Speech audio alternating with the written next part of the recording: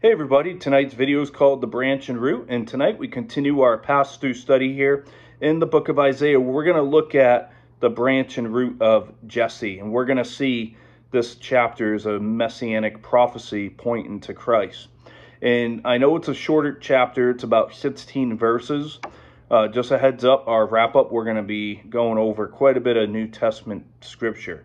So it's going to be a long video. In chapter 11, verse 1 to start out, it says, "There shall come forth a rod from the stem of Jesse, and a branch shall grow out of his roots." So the 586 BC captivity, the Davidic dynasty appeared as decimated as the Assyrian army. And a major difference between the two was the life remaining in the stump and the root of the Davidic line. And that life was meant to manifest itself in new growth in the form of the rod and branch.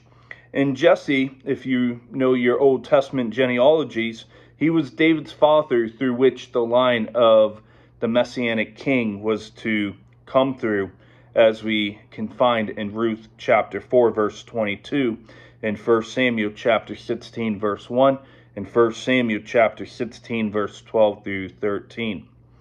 And branch is the title for Messiah. In the last chapter, it ended with the Lord chopping down the proud as if they were mighty trees, which we looked at back on Saturday. But here, he looks over them as stumps and causing a branch to grow out of one of them. And a rod from the stem of Jesse emphasizes the humble nature that the Messiah would have. And we know that chapter 11 can be viewed for the messianic prophecy of Jesus. In verse 2, it says, "The Spirit of the Lord shall rest upon him, the Spirit of wisdom and understanding, the Spirit of counsel and might, the Spirit of knowledge and of the fear of the Lord."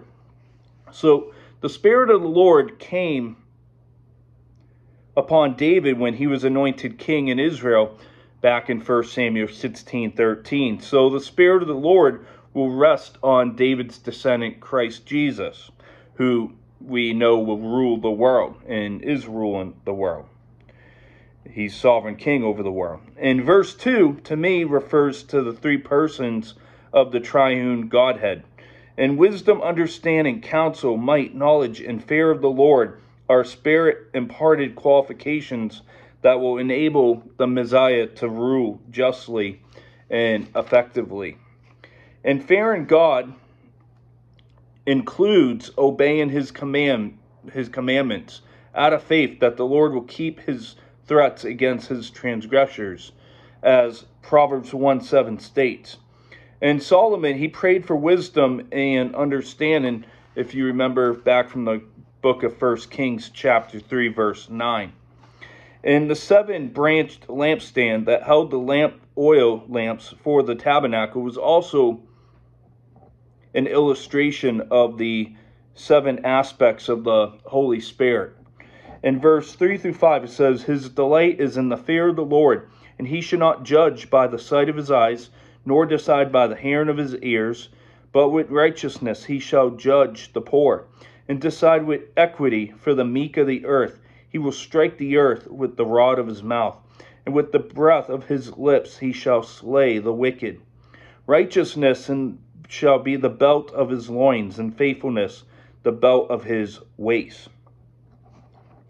So verse 3 are ordinary avenues for a king to obtain information needed to govern.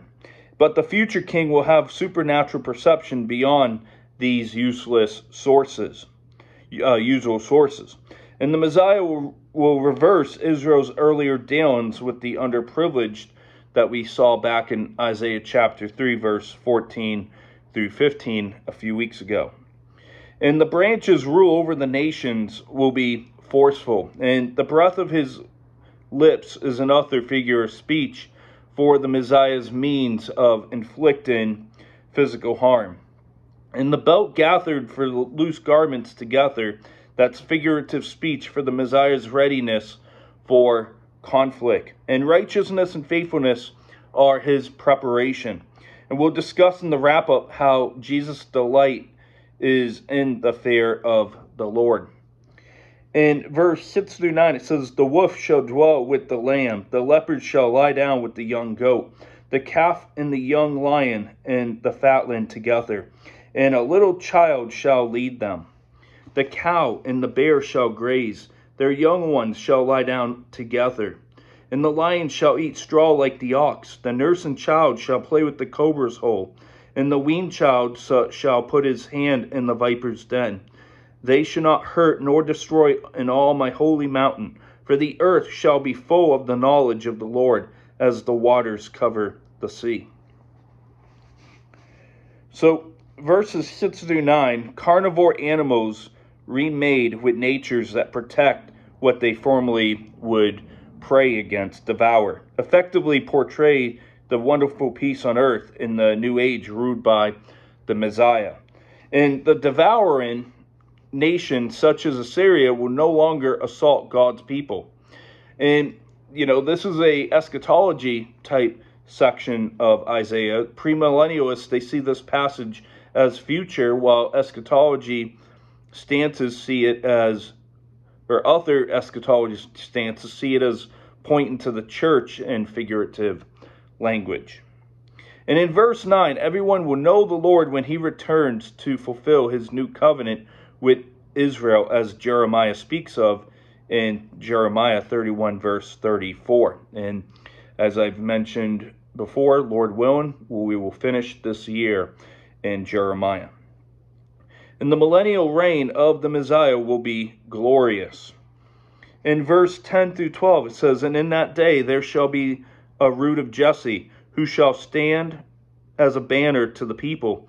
For the Gentiles shall seek him, and his resting place shall be glorious. It shall come to pass in that day, that the Lord shall set his hand again the second time, to recover the remnant of his people who are left, from Assyria and Egypt, from Pathros and Cush, from Elam and Shinar, from Hamath and the islands of the sea. He will set up a banner for the nations, and will assemble the outcasts of Israel, and gather together the dispersed of Judah from the four corners of the earth."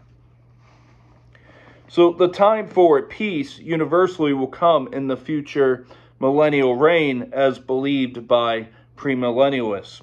And the root of Jesse will also attract non-Jews who inhabit the future kingdom. And the first return of Israel to her land was from Egyptian captivity, as you can find back in the book of Exodus 14, verse 26 through 29. And the second will be from their worldwide dispersion. And in verse 11, we see an amazing promise that the Lord will lead his children from wherever they are distressed.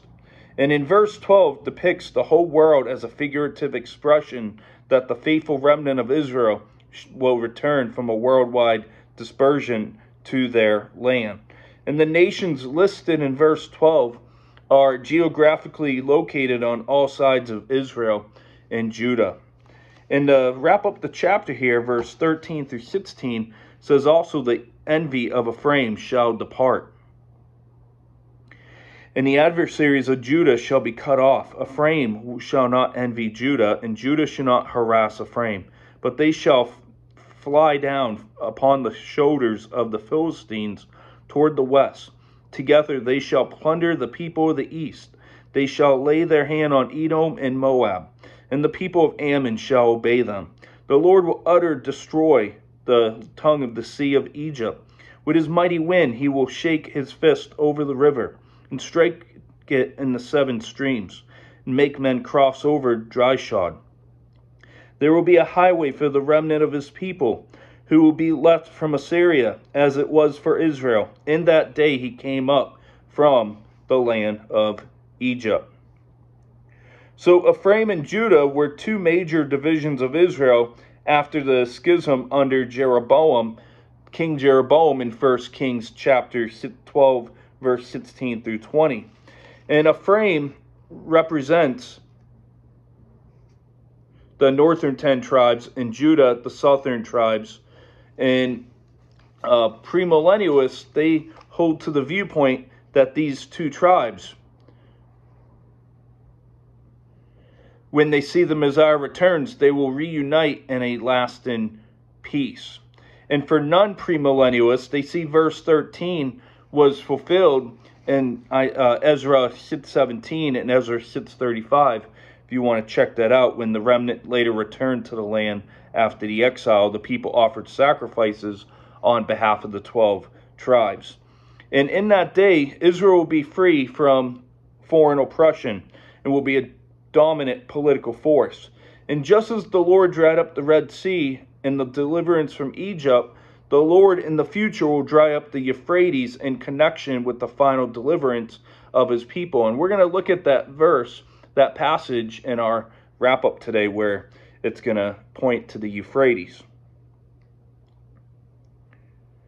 And he'll divide up the Euphrates into 7 channels. And the water of the Euphrates will be so shallow that people will be able to cross it basically barefoot or even with their footwear on without taking their shoes off, whatever. And Isaiah has much to say about a way for the remnant returning to Jerusalem throughout Isaiah's book ahead. And we're going to see it. And the Lord provides an image to confirm the certainty of his salvation.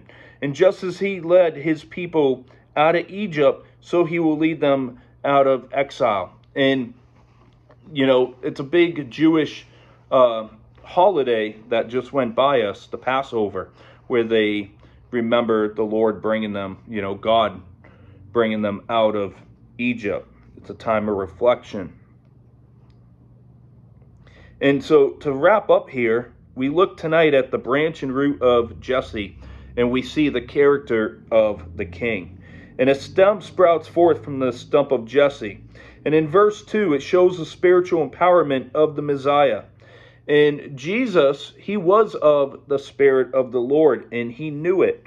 Now I want to go over to our first passage of many, 1 Corinthians chapter 1, verse 30.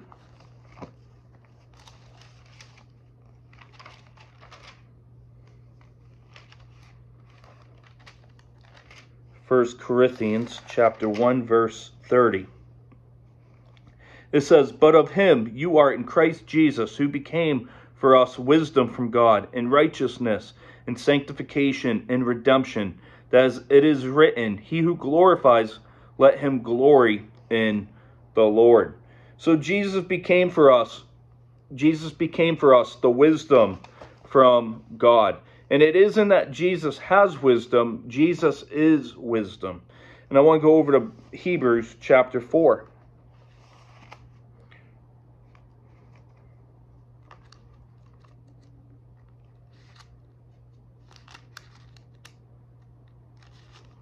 Hebrews chapter 4, verse 15-16 says, "For we do not have a high priest who cannot sympathize with our weaknesses, but was in all points tempted as we are, yet without sin. Let us therefore come boldly to the throne of grace, that we may obtain mercy and find grace to help in time of need." So verse 15 and 16, Jesus understands all things, and Jesus understands us perfectly. Jesus is perfectly suited as our sympathetic high priest in heaven.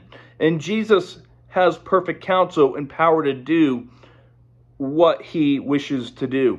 And Jesus knows everything and has knowledge, and we don't have everything of knowledge. And I know mankind that opposes God thinks they're really smart, that they just identified, dozens of other genders and all that type of stuff.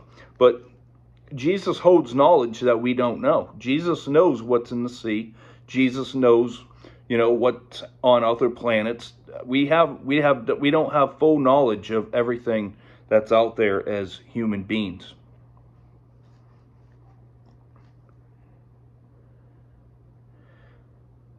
And Jesus willingly kept himself in the place of submission, respect, and honor to his Father. In Revelation chapter 1, verse 4, and we're going to see quite a bit of revelation, as if you haven't noticed yet throughout our Isaiah study. Revelation chapter 1, verse 4. And it says here, "John, to the 7 churches which are in Asia, grace to you and peace from him who is and who was and who is to come, and from the 7 spirits who are before his throne, and from Jesus Christ, the faithful witness, the firstborn of the dead, and the ruler over the kings of the earth. To him who loved us and washed us from our sins in his own blood, and has made us kings and priests to his God and Father. To him be glory and dominion forever and ever. Amen. So Isaiah 11:2 is behind the term that we find here in the book of Revelation of the sevenfold Spirit of God. It's not that there's seven different spirits of God, but the Spirit of the Lord has these characteristics. And I want to go over to John chapter 3, verse 34.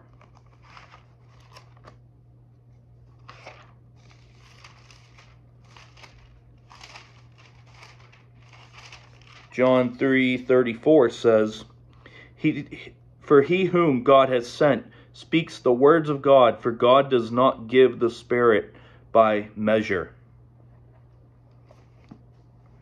So Jesus received the Spirit without measure. And Isaiah 11 verse 3 through 5 shows us the perfect character of the Messiah. And if you're still in John, go over a chapter to John chapter 4, verse 34. It says, Jesus said to them, My food is to do the will of him who sent me, and to finish his work. So nothing pleased Jesus more than doing the will of his Father. And back to Revelation chapter 19 and verse 15. So we're going to be all over the place here.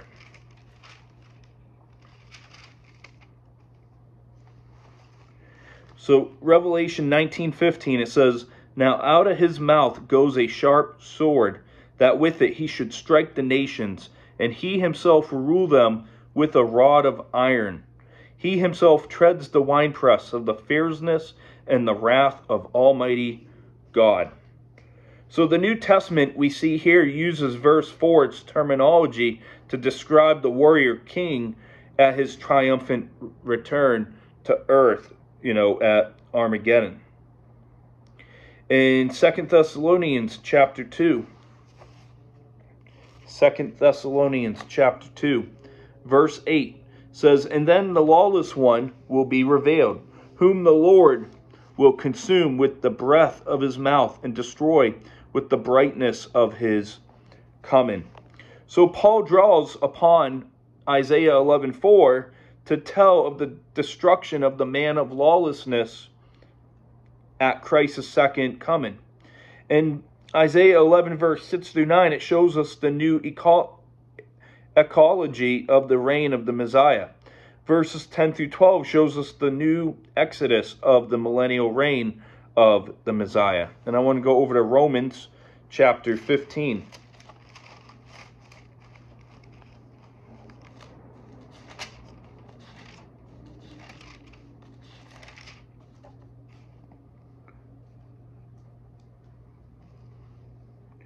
Romans chapter 15 verse 12 says, And again Isaiah says, There shall be a root of Jesse, and he who shall rise to reign over the Gentiles.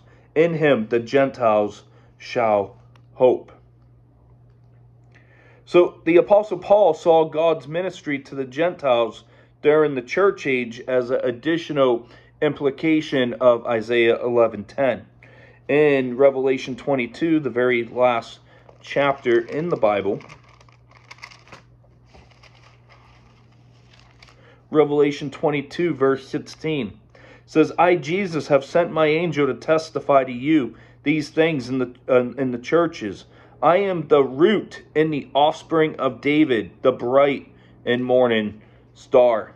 So we see that Jesus in the Revelation of John, Revelation 22:16, Jesus identified as the root and the descendant of Jesse. In Revelation chapter 20 verse 8, just a couple chapters before it, Revelation 20 verse 8 says, we'll start with verse 7, Now when the 1,000 years have expired, Satan will be released from his prison and will go out to deceive the nations which are in the four corners of the earth, Gog and Magog, to gather them together to battle, whose number is as the sand of the sea. So, corners of the earth that we saw in Isaiah 11:12 is used also in John's Revelation, and we see that it means all throughout the earth. In Matthew chapter 24, verse 31,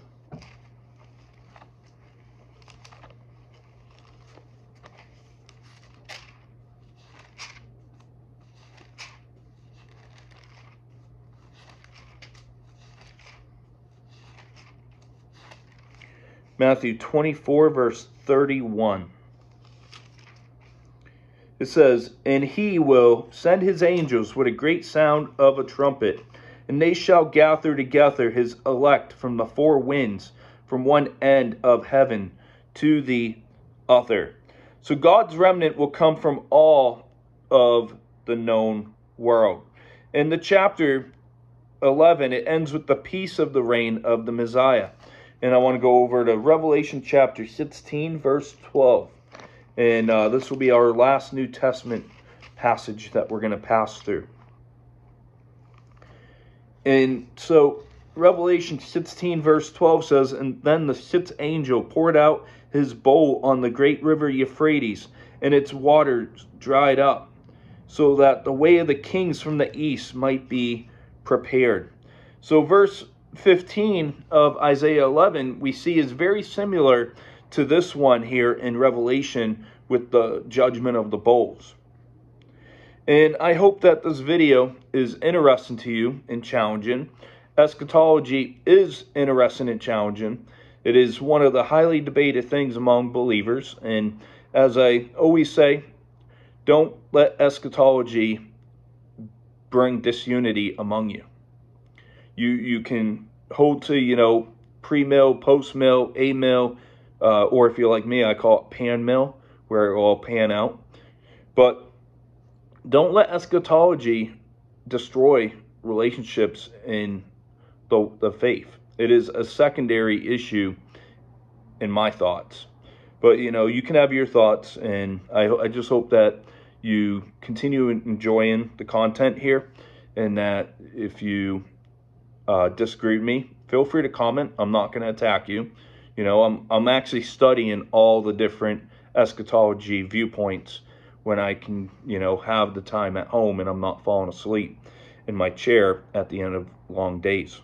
So thank you for hanging in there, and we'll see you next as we're going to be looking at the words from a worshiper. And I promise you the next video will be a pretty short video.